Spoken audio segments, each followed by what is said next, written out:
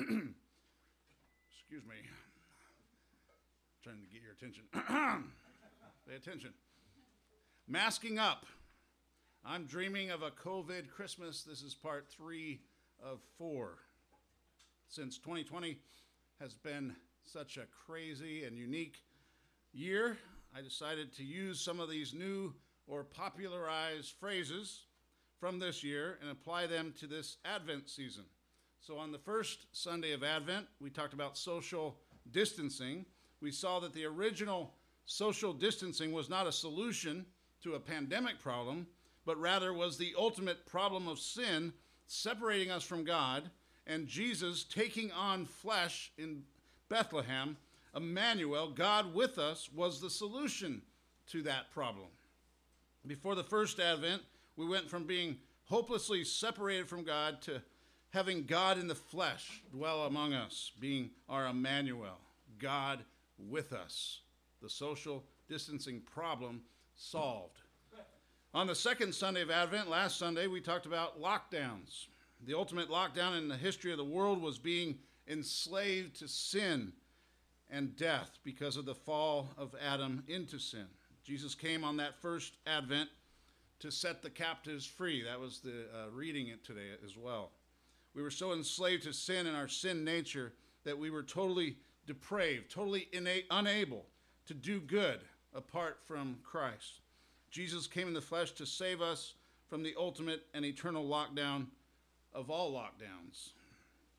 Today we're going to the now common practice of masking up and what it has to do with Advent season.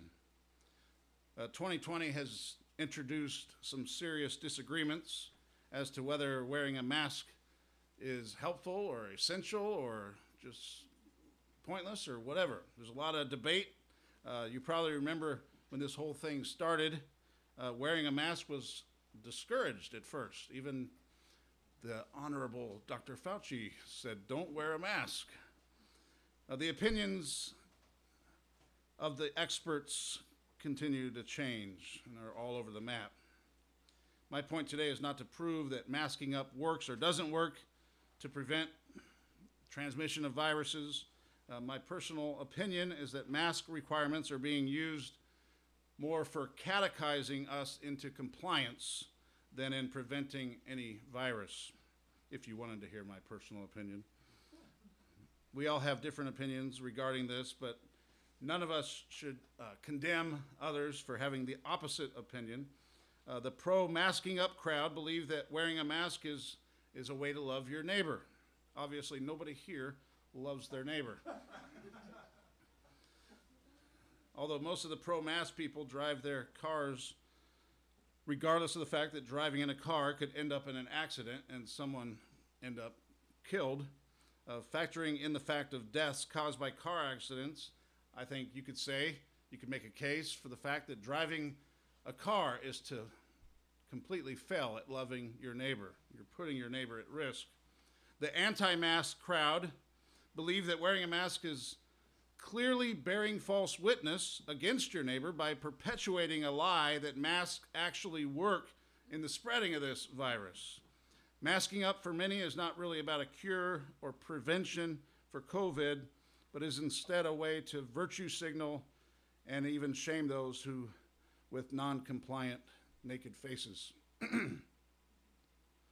without masks. Some people just see them as face diapers. I don't know, whatever you want to do. But that's not what I'm talking about today, so we'll just get past that. I'm not going to be talking about the effectiveness or the ineffectiveness of it. I want to talk about another use for wearing masks and then show what it has to do with Advent season. Need some more water. Guess I should have been wearing a mask.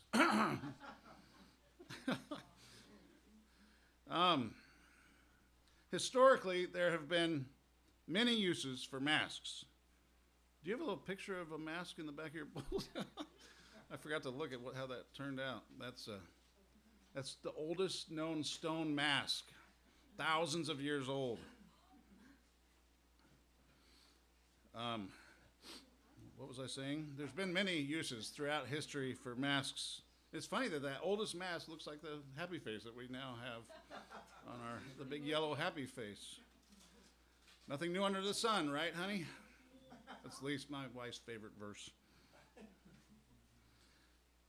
So there's the one which has been popularized today in 2020 is for protection. That's one of the uses for masks, for protection. There's the oxygen mask, a burn mask, surgical mask, face shield, CPR mask. In the 1300s, there was a beaked mask, like a big beak from a bird, beak containing herbs in the beak worn by the plague doctors to try to ward off the Black Death. So that was one of them. There's the respirator, the filter mask, the oxygen mask, and the diving mask. Masks are also used in sports. There's football helmets, which include a mask, baseball, ski mask, hockey mask, and paintball masks. There's also the wrestling lucha libre masks that are sometimes worn along with stretchy pants, just for fun. I was going to bring one and demonstrate, but I decided not to. No, masks, not stretchy pants. Two big guys like me, all pants are stretchy pants. Another use for masks is for entertainment or performance. Masks were often used in ancient theatrical performances. Stage actors would wear a mask pretending to be something they were not. Masks were worn in comedies and tragedies, and today are still used in horror films. Speaking of the ski mask.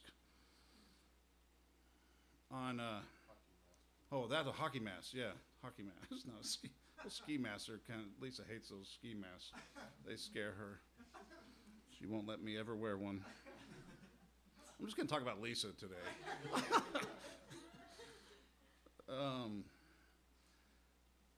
Okay. In fact, an actor's mask is the definition of the word hypocrite in the New Testament. I think I've told you that before. The Dictionary of Biblical Imagery explains what the word hypocrite means in the Bible. Here's what it says. The word hypocrite is based on the Greek theatrical words that mean actor or to play a part. The essential identity of hypocrites, therefore, is that they pretend to be something they are not. Psalm 26:4 calls them false men and dissemblers. But in the Gospels, the implications are more specific. Hypocrites pretend to be paragons of religious piety while lacking spiritual virtue in their inner souls. They honor God with their lips, but their heart is far from them. Mark 7:6. The same dictionary goes on to show how this word was applied to the Pharisees specifically. The Pharisees are the hypocritical, or the prototypical hypocrites of the Bible. A composite portrait is easy to assemble from Jesus' denunciations of them. They are ostentatious when they give alms with the intent that people will praise them, Matthew 6:2. They pray in the synagogues and street corners so people will take note, Matthew 6:5. When they fast, they disfigure their faces. They tithe their garden produce, but neglect the weightier matters of the law, justice and mercy and faith. In Jesus' caricature of them, they clean the outside of a drinking cup, but ignore the filth inside it. They are self-righteous, they teach people false religious beliefs, and they prevent people from entering the kingdom of heaven. They try to trap Jesus by pretending to be perplexed about issues. We are not surprised that they have a special place in hell, Matthew 24:51. Jesus' climactic exposure of hypocrites is to picture them as whitewashed tombs, which outwardly appear beautiful, but within are full of dead men's bones and all uncleanness. Matthew 23:27. I mentioned Matthew 6, and that's the dictionary, the Biblical Imagery Dictionary. Matthew 6:1-4 says this: Beware of practicing your righteousness. Beware of practicing your righteousness before other people in order to be seen by them, for then you will have no reward from your Father who's in heaven. So practicing your righteousness before other people is another way of saying performing your righteousness. You're giving a performance. You're pretending, you're acting, pretending to be righteous. Practicing your righteous is just like performing your righteousness or pretending your righteousness or play acting your righteousness or putting on a righteousness mask and faking your righteousness. And Jesus is warning against that. Verse 2 of Matthew 6. Thus, when you give to the needy, sound no trumpet before you, as the hypocrites do, as the mask-wearing actors do in the synagogues and in the streets, that they may be praised by others. Again, their main motivation for pretending to be righteous, for play acting, for wearing a mask of righteousness was in order to be praised by others. Their motivation for giving was to be praised. Jesus says, truly, I say to you, they have received their reward. But when you give to the needy, do not let your left hand know what your right hand is doing, so that your giving may be in secret, and your Father who sees in secret will reward you. This might be a good thing to be reminded of at Advent season. Giving is not enough. Giving is not enough. Gifts are not enough. Again, God looks at the heart. If you are giving something, or if you're giving someone a gift for Christmas, what is your motivation for buying it? What is your motivation for giving it? Is it like the Pharisees, in order to be seen? Would you be horrified if the receiver of your gift never knew it was from you? Would you be horrified at the fact that they don't know who it came from? Do you give at Christmas in order to be praised by others? Jesus says, but when you give to the needy, don't let your left hand know what your right hand is doing. We see a theology of gifts in 2 Corinthians 9, verse 6 as well. 2 Corinthians 9, 6 through 15. Paul says, the point is this: whoever sows sparingly will also reap sparingly, and whoever sows bountifully will also reap bountifully. Each one must give as he has decided in his heart, not reluctantly or under compulsion, for God loves a cheerful giver. That's a favorite verse for those who want to receive a gift. Come on, you want to give to me, don't you? God loves a cheerful giver. He goes on, and God is able to make all grace abound to you, so that having all sufficiency in all things at all times, you may abound in every good work. As it is written, he has distributed freely. He has distributed freely. He has given to the poor. His righteousness endures forever. He who supplies seed to the sower and bread for food will supply and multiply your seed for sowing and increase the harvest of your righteousness. He who supplies the seed to the sower and bread for food will supply and multiply your seed. Why? For sowing, and increase the harvest of your righteousness. God gives to us that we may give to others. He supplies so that you may give. You will be, he continues, verse 11, you will be enriched in every way to be generous in every way, which through us will produce thanksgiving to God. So the reason he gives to us is so that we can give to others, and so that thanksgiving to God may follow. This is why I think it's appropriate that Thanksgiving and Christmas are so close together on the American calendar. It's the point of his giving to us is so that we can give to others and to give thanks to him, because it all comes from him. Verse 12, for the ministry of this service is not only supplying the needs of the saints, but is also overflowing in many thanksgivings to God. So the beauty of gift giving is that it meets a need, which is one good thing, but it also that it results in thanksgiving to God, which is another good thing.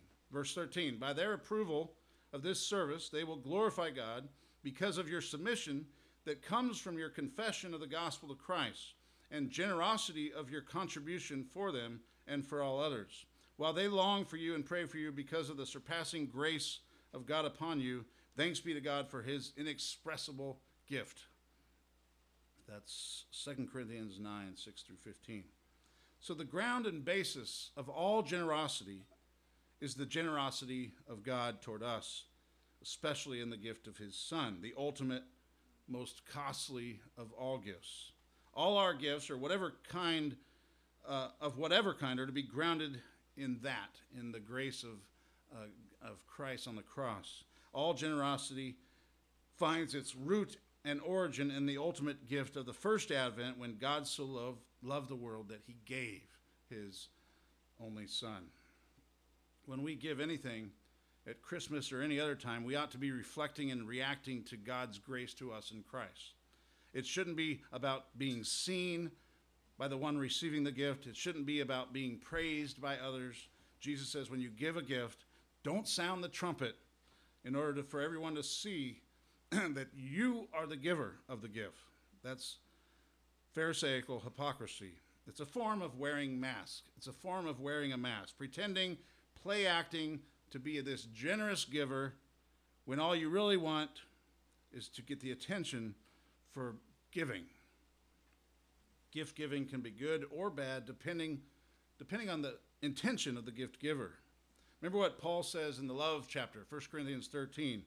He said, if I speak in the tongues of men and of angels but have not love, I am a noisy gong or a clanging cymbal.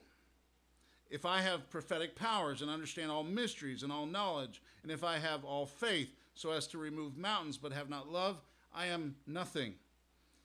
And then verse 3, he says, if I give away all I have, and if I deliver up my body to be burned but have not love, I gain nothing. Notice what Paul said there. He said that you can give away all you have and gain nothing in doing so. Why? Because if it doesn't come from love, it means nothing. It's more selfish love than selfless love. If it comes from Pharisaical pride and pretending to be seen and praised by others, it means nothing and you gain nothing. The one you gave to gained something, but you gain nothing because it was for the wrong reasons. You're just wearing a mask of generosity, instead of giving because you're gratefully generous for the generosity and grace shown to you in the person and finished work of Christ. Are you giving because you're grateful, or are you giving because you want the attention, you want the praise? You're being selfish. It's kind of weird to think that giving can be a selfish thing. It can be a selfish thing. The fact that we have been given the ultimate gift in the incarnation of Emmanuel, God with us, we base our giving on what God has given to us. We give because he first gave to us. Everything we have is because it was given to us by the great gift giver. James 1:17 says, every good gift. Can I lay down there too? That looks so comfortable. James 1 says, every good gift and every perfect gift is from above, coming down from the Father of lights, with whom there is no variation or shadow due to change. In Matthew 10:8, in the King James Version, Jesus said, freely you have received, freely give. The ESV says, you received without paying, give without pay. You've received without paying, give without pay. Freely you've received, freely give. All our gifts should be a means of celebrating the great gift that was given to us in Christ. Doug Wilson puts it this way: we celebrate the incarnation, the prerequisite gift that enabled God to give us the even greater gift of the crucifixion and resurrection. Jesus was born to die, and all of this, birth, life, death, resurrection, and ascension, was given for us men and for our salvation. Provided we remember why we are doing it, it is entirely fitting that we give Christmas gifts to one another. It would be weird and strange if we did not do so. That's Wilson. But again, giving for the wrong reasons is just wearing a gift-giving mask. We all wear a mask at different points in different ways, at different levels, different kinds of masks, different kinds and colors of masks. We don't want to be seen as we really are. So we all wear masks. Sometimes we care more about our performance or our act than we do about our behavior and our actual actions and motivations behind our actions. We're not as concerned about our sincerity as we are about our believability before others. Even though God looks at the heart, our main focus is often on outward appearance, And everybody said, oh, Must be just me. You say, obviously you don't care about outward appearance.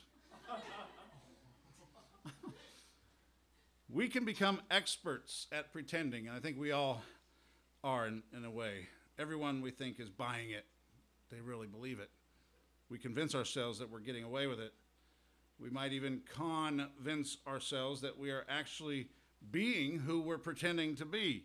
But God looks at the heart and is not for a moment tricked or fooled by any mask we choose to wear.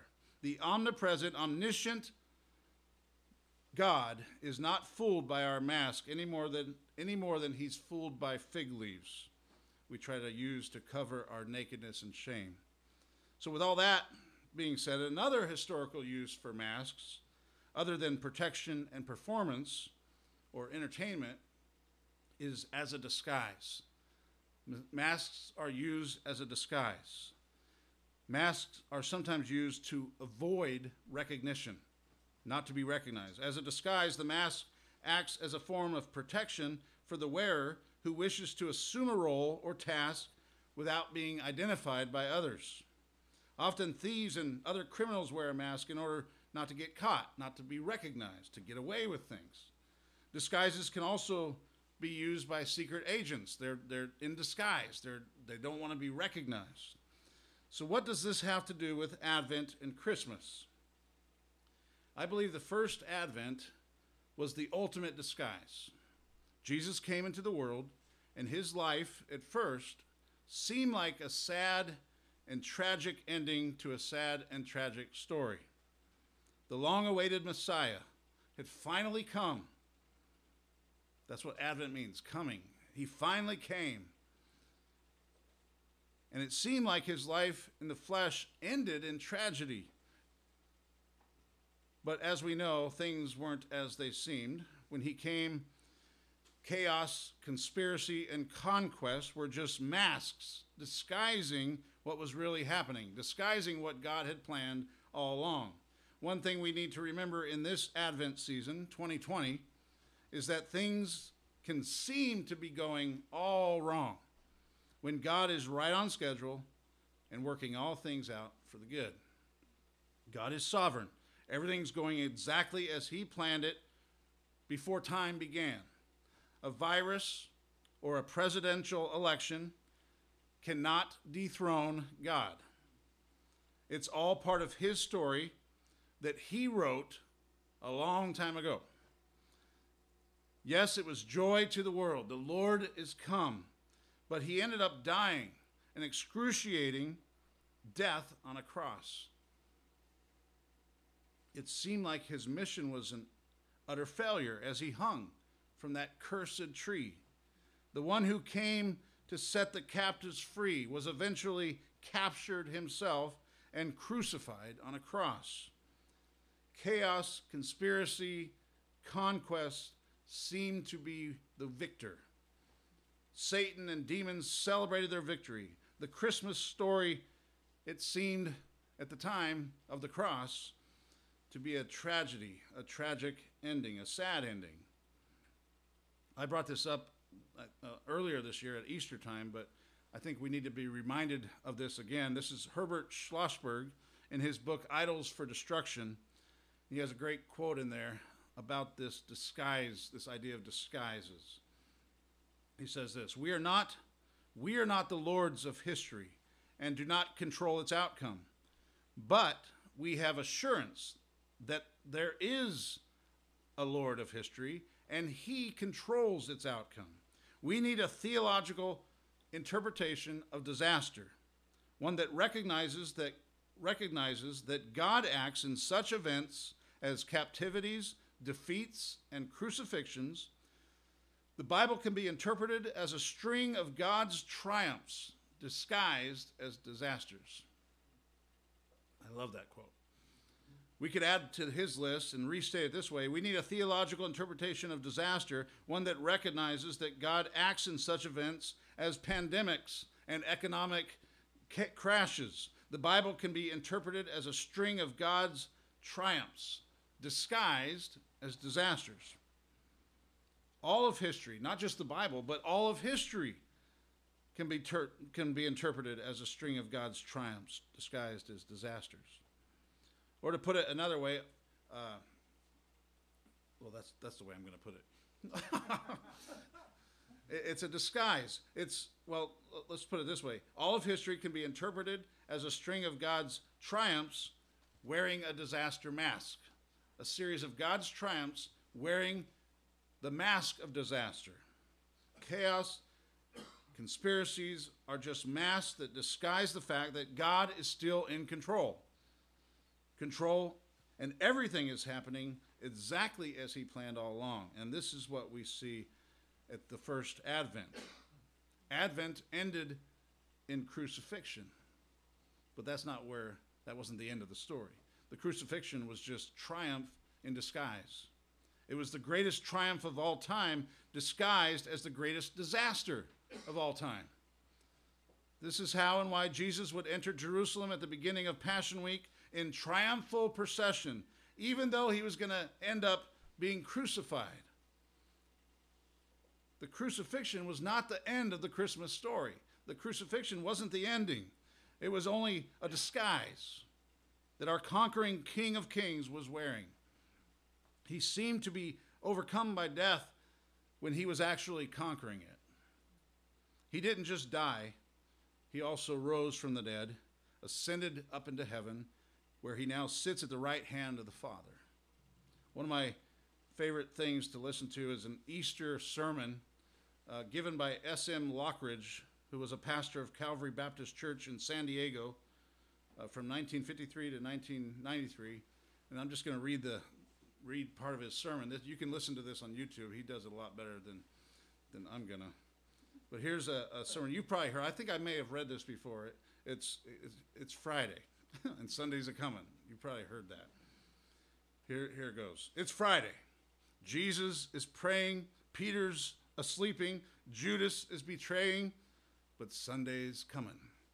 It's Friday. Pilate's struggling. The council is conspiring. The crowd is vilifying. They don't even know that Sunday's coming. It's Friday. The disciples are running like sheep without a shepherd. Mary's crying. Peter is denying. But they don't know that Sunday's coming. It's Friday. The Romans beat my Jesus. They robe him in scarlet. They crown him with thorns. But they don't know that Sunday's coming. It's Friday. See Jesus walking to Calvary, his blood dripping, his body stumbling, and his spirit's burdened. But you see, it's only Friday. Sunday's coming. It's Friday. The world's winning. People are sinning, and evil's grinning. It's Friday. The soldiers nail my Savior's hands to the cross. They nail my Savior's feet to the cross. And then they raise him up next to criminals. It's Friday. But let me tell you something. Sunday's coming. It's Friday. The disciples are questioning what has happened to their king. And the Pharisees are celebrating that their scheming has been achieved. But they don't know it's only Friday, and Sunday's coming. It's Friday. He's hanging on the cross, feeling forsaken by his Father, left alone and dying. Can nobody save him? Oh, it's Friday, but Sunday's coming. It's Friday. The earth trembles, the sky grows dark. My King yields his spirit. It's Friday. Hope is lost. Death has won. Sin has conquered, and Satan's just a-laughing. It's Friday. Jesus is buried. A soldier stands guard, and a rock is rolled into place. But it's Friday. It's only Friday. Sunday is a-coming. Again, that's S.M. Lockridge. Good Friday, you could say, was a mask of Resurrection Sunday in disguise. Psalm chapter 2, one of the most quoted psalms in the New Testament, along with Psalm 110, says this: Why do the nations rage and the peoples plot in vain? The kings of the earth set themselves and the rulers take counsel together against Yahweh and against his anointed, his Messiah, saying, Let us burst their bonds apart and cast away their cords from us. He who sits in the heavens laughs. The Lord holds them in derision. Then he will speak to them in his wrath and terrify them in his fury, saying, As for me, I have set my king on Zion, my holy hill. I will tell of the decree. Yahweh said to me, you are my son. Today I have begotten you. Ask of me, and I will give the nations your heritage, and the ends of the earth your possession. You shall break them with a rod of iron and dash them in pieces like a potter's vessel. Now therefore, O kings, be wise, be warned, O rulers of the earth, serve Yahweh with fear, and rejoice with trembling. Kiss the Son, lest he be angry, and you perish in the way, for his wrath is quickly kindled. Blessed are all who take refuge in him. God's enemies conspired together against Yahweh and his Messiah. They thought they had won when he hung from that cross. But he wasn't conceding. He was conquering. The cross was a mask that was disguising what he was really doing. On Passion Week, he entered Jerusalem as a king, riding on the donkey. The crowds shouted, Hosanna to the King. It was a politically and ecclesiastically subversive act. Jesus came into the world not just to save the world, but to confront the world, to subvert the entire system. He came to turn a world upside down, right side up. The triumphal entry was triumphal, even though he was going to the cross. It was the resurrection on the other side of the cross that made his entrance triumphal. But our God loves to disguise triumphs as disasters. He loves to put disaster masks, maybe also maps, disaster masks on triumphs. But we know what was really happening. In the crucifixion itself, Jesus was pulverizing principalities and powers. In the crucifixion itself, he forgave the sins of the lost and the broken. It was in the crucifixion itself that he conquered and triumphed over all evil. It was in the crucifixion itself that Jesus crushed that ancient serpent who is called the devil and Satan. Of course, that again reminds us back to the beginning of the story, Genesis 3:15, which is the first mention of the gospel, when God said to the serpent, I will put enmity between you and the woman, and between your offspring and her offspring. He shall bruise your head, and you shall bruise his heel.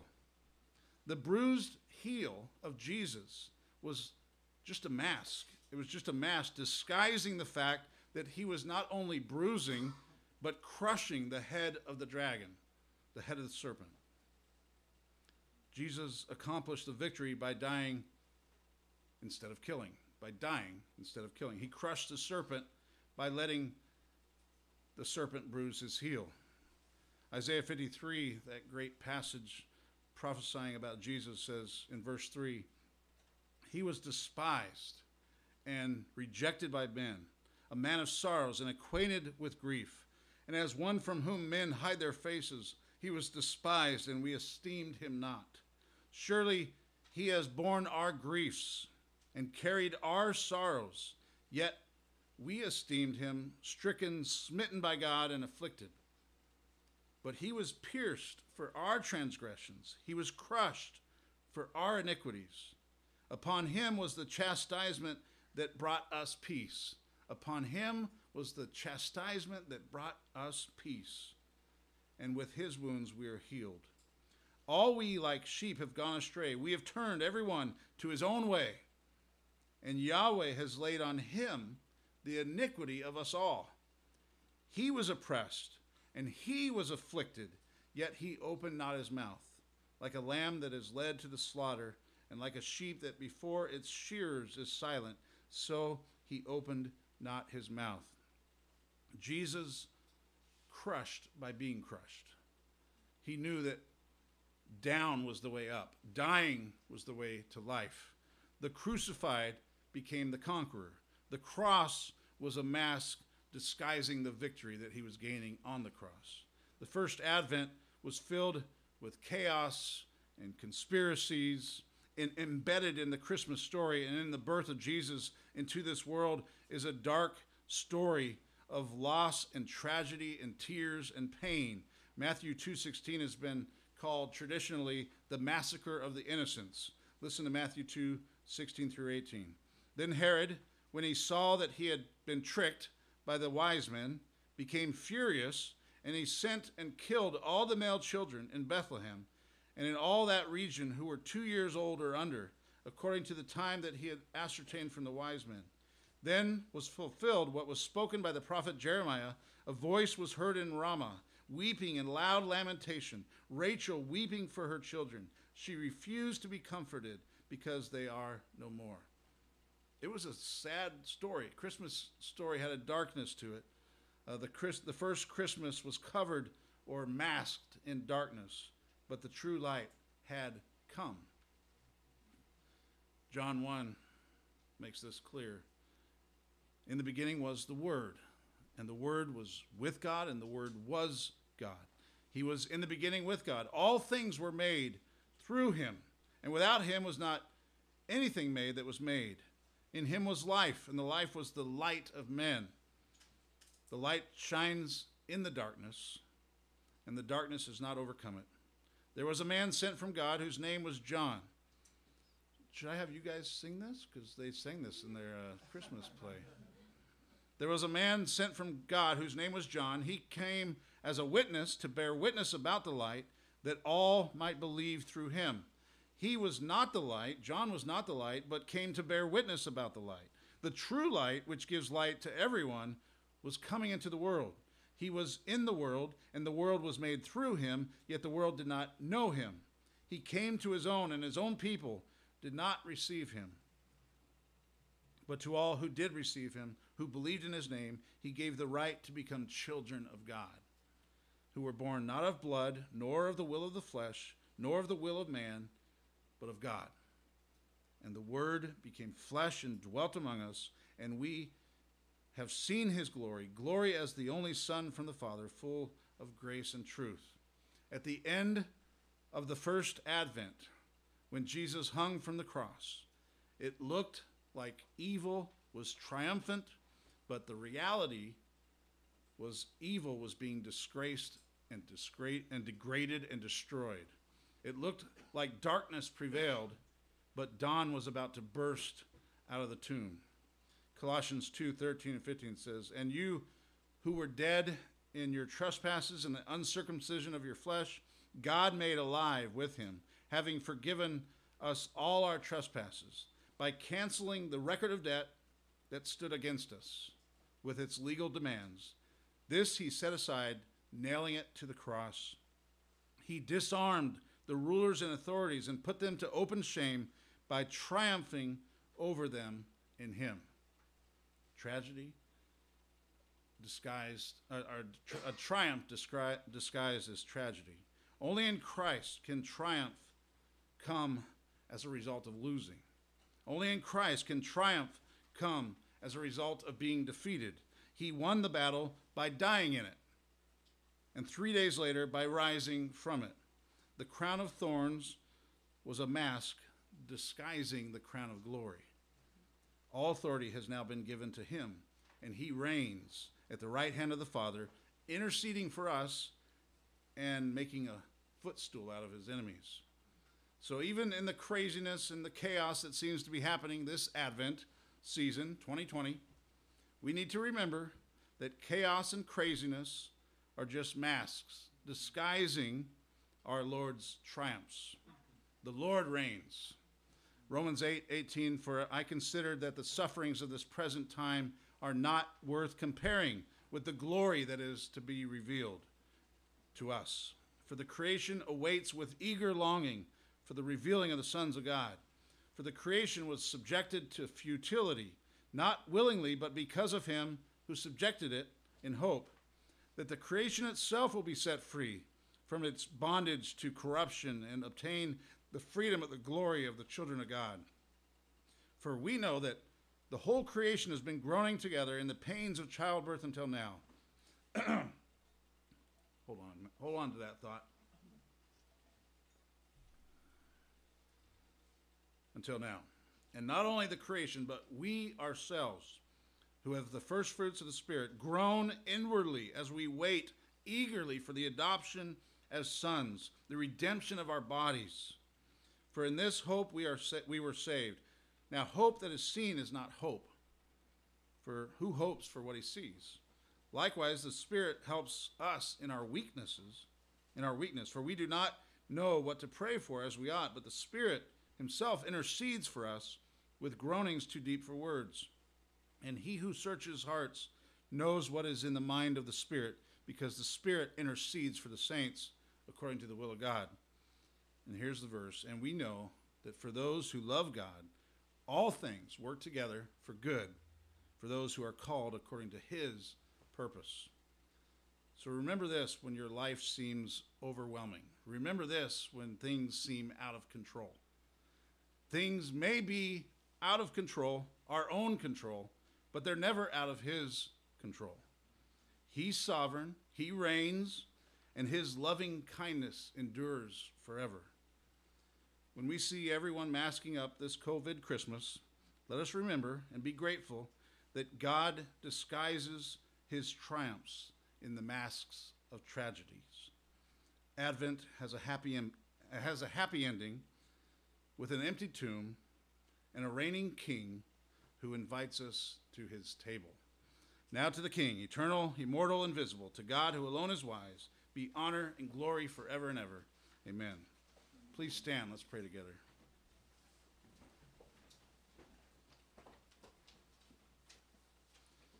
Our Father, you have given us the gift of salvation, and we possess nothing that we have not received from you.